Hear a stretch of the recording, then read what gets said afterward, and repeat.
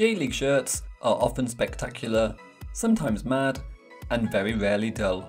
And the 2022 season is no exception. So let's take a look at some of the most striking designs from the 2022 J.League season.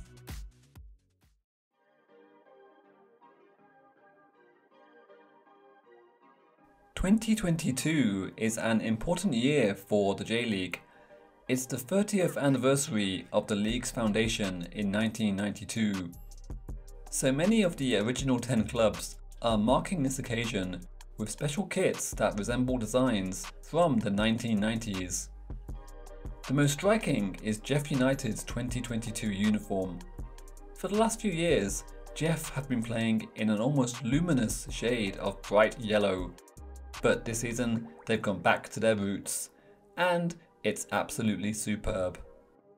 Another original 10 team, Yokohama F. Marinos, have also gone back in time for inspiration.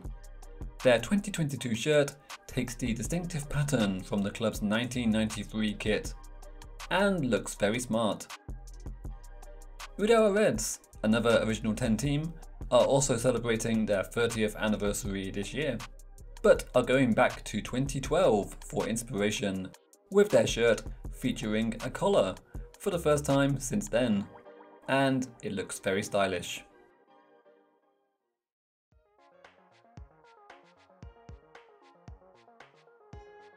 And some teams are celebrating anniversaries in their own unique ways. None more so than Kawasaki Frontale. This is the club's 26th anniversary under the name Kawasaki Frontale. In Japanese, the numbers 2 and 6 can be read as furo, which means bath. So this year, the Kawasaki Frontale shirt has a bath tile design, like in a Japanese onsen or centaur. FC Gifu are celebrating their 15th season as a J.League club, so this year have gone for a shirt design with more Gifu-ness. It features a design inspired by Mino washi, a traditional paper craft from Gifu Prefecture. Gamba Osaka were one of the original 10 J.League teams, but unlike Jeff United and Yokohama F. Marinos, they've decided to celebrate their 30th anniversary with a refresh. This season's shirt has been designed to show off their new badge. Let me know what you think of Gamba's new look in the comments.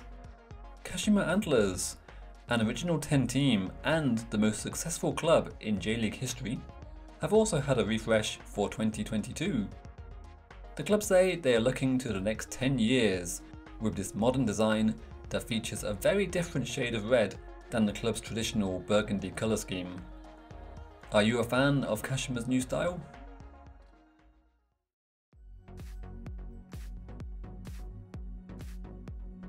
Tokushima Prefecture is famous for Naruto whirpool, so this year Vortis have adopted a whirpool pattern in their shirt design.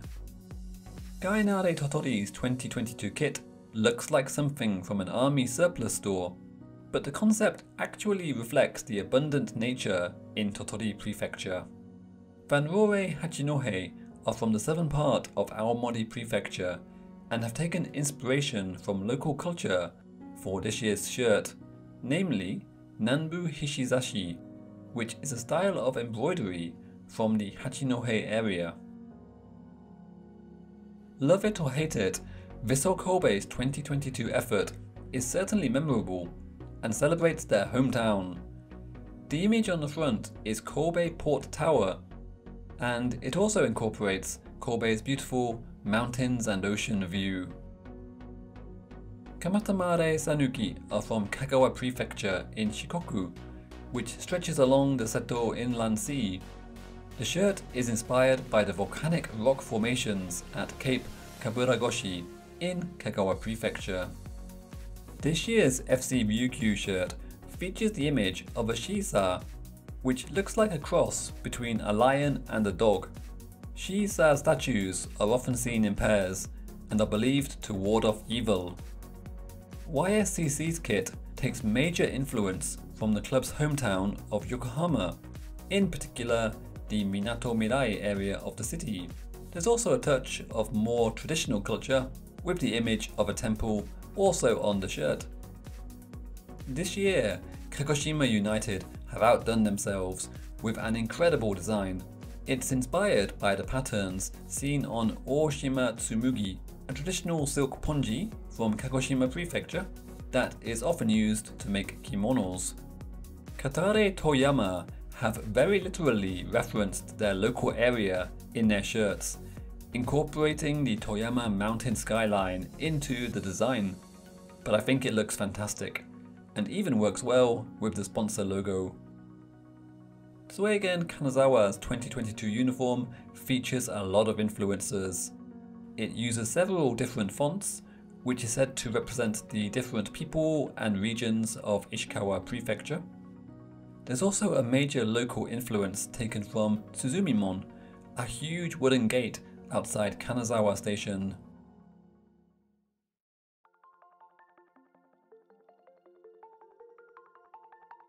It wouldn't be a J-League season without lots and lots of shirts featuring wild concept designs. So here are a few of my favourites. Oita Trinita's mascot is Nitan, a turtle. So the club have taken inspiration from Nitan to create this year's shirt, which has a turtle shell design. Omiya Aradija have also looked to their mascot for ideas. Aradija and their home city of Omiya both used the squirrel as a symbol. So Aradija have used a squirrel tail motif in this year's shirt, and the dots represent the energy of the supporters. Fukushima United have gone for a Phoenix from the Flames concept this season. The club say it represents a bright future despite the influence of the pandemic. Fujieda MyFC's shirt this season features an image of a wisteria plant. Fuji in Japanese means wisteria, and the same Japanese character is used in the city name Fujieda.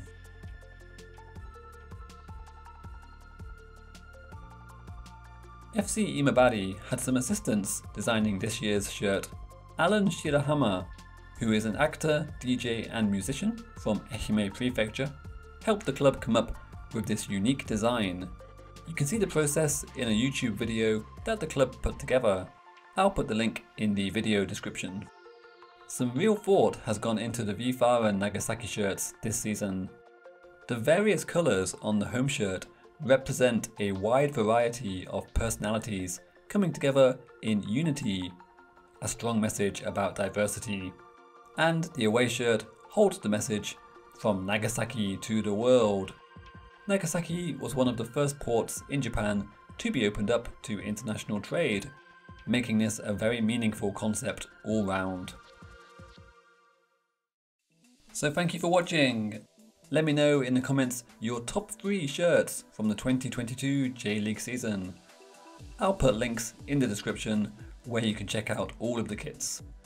Thank you for watching.